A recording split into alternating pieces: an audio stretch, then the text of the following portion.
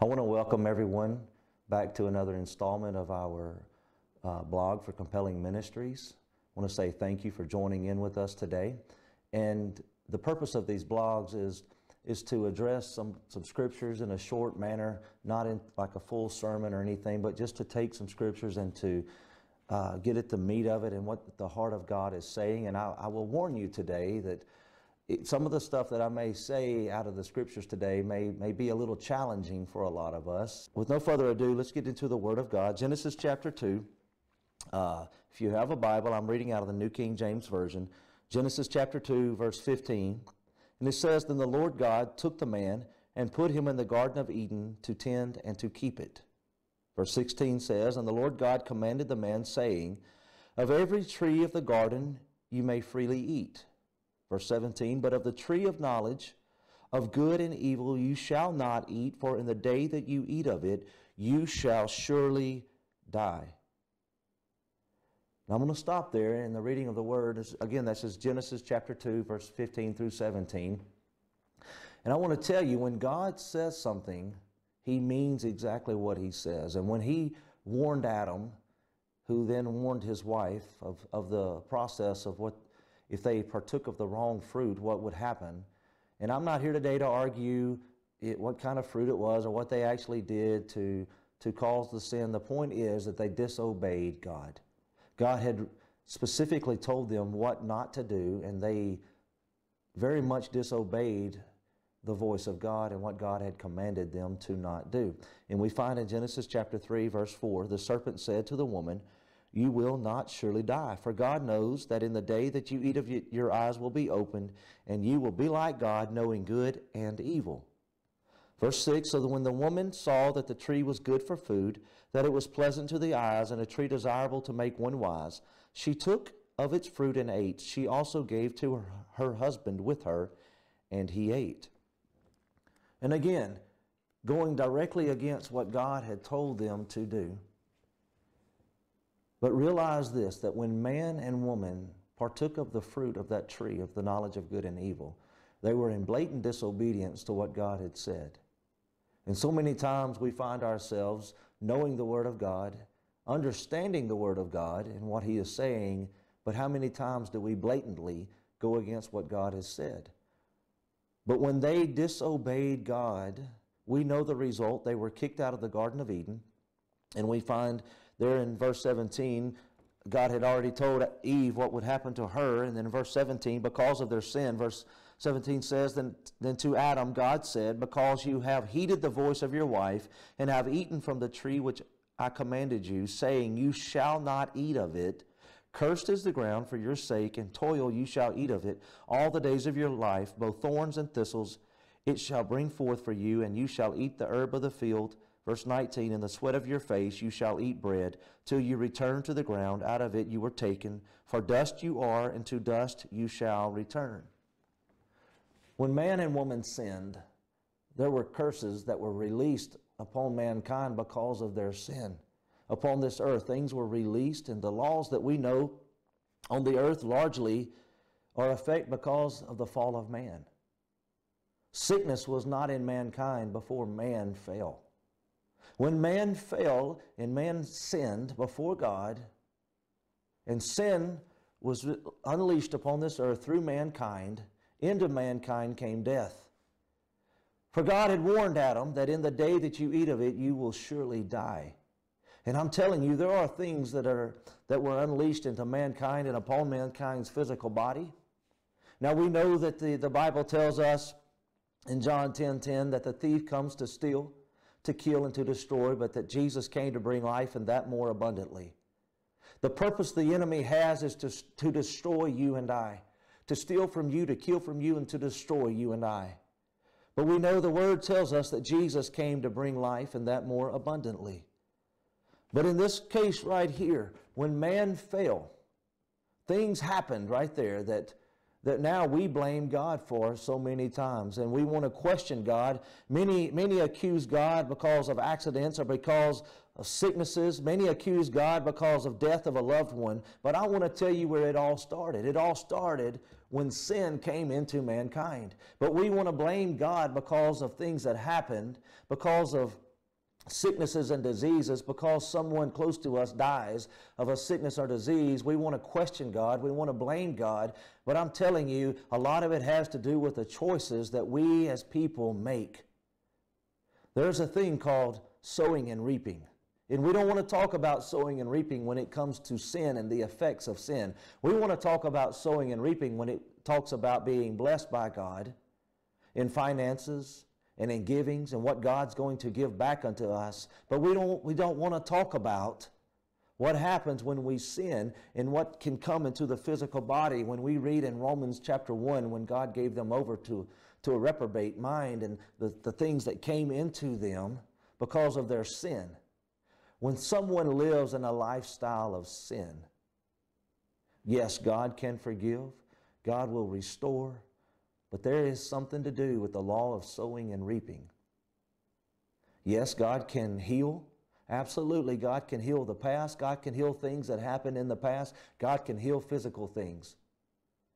But when I go sowing my wild oats, when I go and I'm doing things that are contrary to the Word of God, and then I want to ask God to forgive me, I am telling you there are consequences to our actions. And the consequence here was, yes, God forgave them, and God made a way through Jesus of escape, but man was still kicked out of the garden. Man still then was cursed in the sense of the ground was cursed, in the sense that man then had to till the ground in order to have food coming out of the ground to eat. Women had to, through child labors and pains of child laborings, given birth to their children. Things happened and there was consequences because of sin. Today the enemy is trying to accuse us. He is trying to trick us. He is trying to get us and to deceive us into sinning and saying, well, it's not really that bad. And I'm here today to tell you it is that bad and more. When the Word of God says, thou shalt not covet, when it says do not lie, when it says do not, that's exactly what God is saying. And so many times today in the culture we live in, we try to dull down sin and we try to make it where it's not as bad as what preachers want to say it really is, especially the old-time revivalist preachers, and how, some today tell some of us that you need to tone it down and you don't preach against sin, just preach the love of God. The love of God is real, and the grace of God is amazing, and His mercy is enduring. But there is consequence to sin. When someone sins, there is consequence to that sin. The wages of sin is death. But the gift of God is eternal life through Jesus Christ our Lord. So we cannot go around accusing God and trying to say, well, God did this on me, God put this on me, God did this to me. Yes, I agree. He allows because we chose sin. And there are many times when we still choose sin. So many of us, we look at someone like Peter or Judas, and we look at Judas and we say, I would never deny Jesus for 30 pieces of silver. I would never do that. But yet in so many of our lives, how many of us turn our backs on God for so much less than 30 pieces of silver? When we find ourselves in a compromising situation, how many of us, we choose to be friendly with our friends and to laugh with our friends at things that we know is contrary to the Word of God? When we're watching something that we know the Word of God does not honor, but yet we don't run away from it. But I will also say this, that when you choose righteousness and you choose to follow God with all of your heart, like a man named Joseph, because of his following God and his standards, it cost him so much. He found himself in prison. He found himself in a dungeon in prison because of his standards of righteousness. Yes, I know God honored him in the end, but it was years before God got him out of that situation. And so many of us, we want to accuse God, we want to accuse the devil, we want to do a lot of things. I'm telling you, what you sow is what you reap. Don't blame the devil for a lot of what we're going through. A lot of it is because of our own choices and our own decisions. The devil has never made you do anything. Yes, the temptation would be there, but we know the Word tells us that in the day of temptation, God has made a way of escape. I want to encourage you today. God has a plan for you. There are choices in front of you.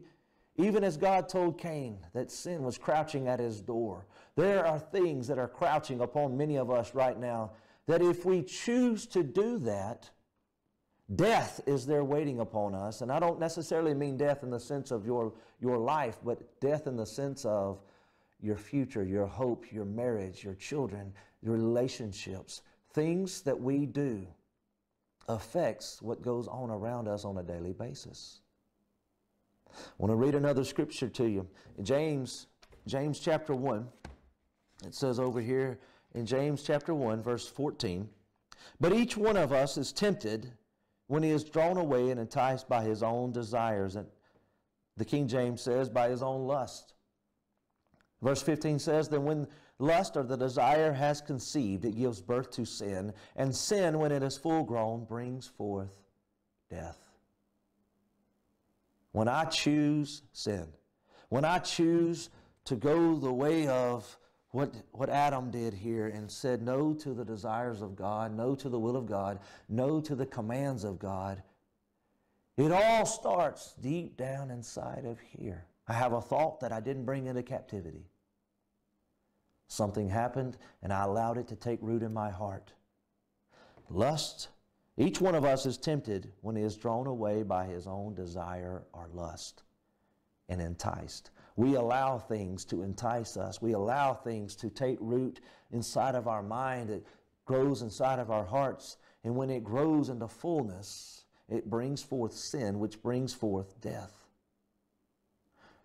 Brothers and sisters, I want to encourage you. We must choose life. We must make it our aim and our goal. No matter what other people may be doing, no matter what other ministers or ministries or people in our local churches may be doing, we have to make the right decisions and the right choices every day. People try to offend us. People try to take advantage of us. But I'm telling you right now, the love of God is deeper and greater than any offense, but we must rely upon Him and turn away from sin. We find over in 1 Corinthians chapter 6, verse 9 says, "Do you not know that the unrighteous will not inherit the kingdom of God? Do not be deceived, neither fornicators, nor idolaters, nor adulterers, nor homosexuals, nor sodomites, nor thieves, nor covetous, nor drunkards, nor revilers, nor extortioners will inherit the kingdom of God." I don't know how to say it any more plainly than that. We try to make amends and try to say it's okay to do these things, but I'm telling you, the Word of God is clear. It says, "Do not be deceived." Again, this is 1 Corinthians chapter 6, verse 9. In the middle of it, it says, "Do not be deceived, neither fornicators, nor idolaters, nor adulterers, nor homosexuals, nor sodomites, nor thieves, nor covetous, nor drunkards, nor revilers or extortioners will inherit the kingdom of God." But the next verse says, "And such were some of you, but you were washed, but you were sanctified, you were justified in the name of the Lord Jesus and by the Spirit of our God." What an amazing verse. We used to be people of sin. We used to be people that were reviled and adulterers and fornicators. We were people of the world. But verse 11 tells us, "And such were," past tense. That's who we were. That's not who we are anymore. We cannot continue in sin. In fact, Paul tells us, should we continue in sin so that grace may abound? God forbid. We must come out of it and be ye separate, says the Lord. Holiness. God is looking for holiness. He's coming back for a bride that is holy and blameless and spotless. You and I have choices ahead of us. You and I have choices all around us on a daily basis. Will we choose life? Will we choose what the Word of God tells us? Will we sow good seed and reap a good harvest? Or will we continue at times to sow other seeds of briars and brambles and expecting a good harvest? It's about choices. It's about decisions. Each one of us, we have to walk it out. Every one of us has to walk it out. It's a day-to-day thing. When I get up in the morning, and I greet the presence of God and I say, Holy Spirit, thank you for allowing me one more day. And I commune with my God, and He communes with me, and I listen for His voice. It is a wonderful thing to be in right relationship with God. And today, if you are not in right relationship with God, I want to encourage you. Contact us and we will help you. We will show you, we will lead you to the right place to find Jesus. We'll give you scriptures and verses. Contact us if you have prayer requests, if you want to know Jesus. We want to lead you to the presence of God. No matter where you are, contact us at the contact on your screen. And if you'll reach out to us, we want to pray with you if you have prayer requests.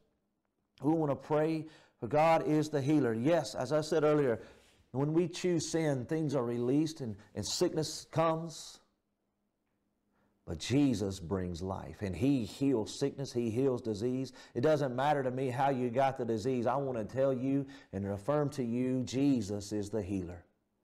We've been all over the world, and we've seen the lame walk, the blind see, the deaf hear, eyes are restored. Watched a man had a cataract in his eye, and I watched that cataract fall into his eyelid, and he took his finger and flicked that cataract upon the ground. I've seen so many miracles. And I believe the same God that heals all over the world is the same God that wants to heal you today.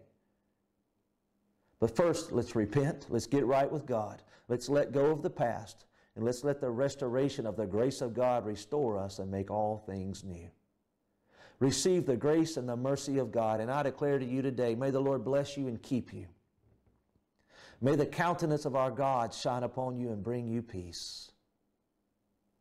And I declare Jesus is King, and the devil is still a liar. Be blessed by the Holy Ghost in Jesus' name. Thank you for joining us today.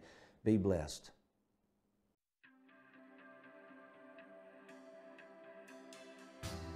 Thank you for joining us. Be sure to like this video. Don't forget to subscribe and hit the notification bell so YouTube will let you know when we upload new content. If you'd like to reach out to us, head over to www.compellingministries.com. Click the contact link in the upper left corner, or if you prefer to reach out by mail, check the description below for our address. God bless, and we'll see you in the next episode.